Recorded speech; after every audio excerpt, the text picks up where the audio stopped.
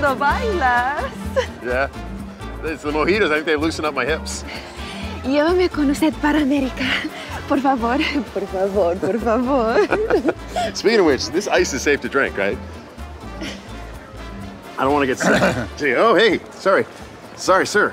She asked me to dance. I thought it'd be rude if I said no. You know, it's a customary thing. I know it looks sensual, but it's apparently not sexual in any way, shape, or form. Sure it is. I'm still very much in love with your daughter.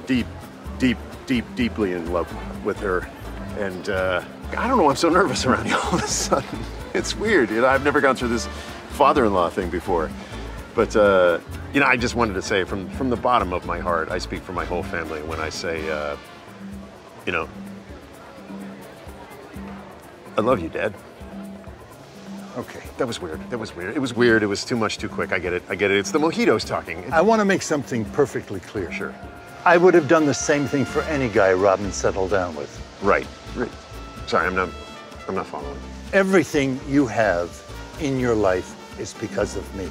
No, I'm thankful for you setting me up in New York. You know, it was a little weird how you did it, but, you know, I had a life before that. I had a job. Did you? You were a part-time lab monkey at PFR when you met her.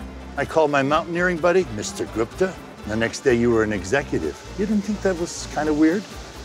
Thought it was because I was doing a good job. You are nothing without me. Enjoy the party, Nate. And lose the hat. Makes you look like a douche. Same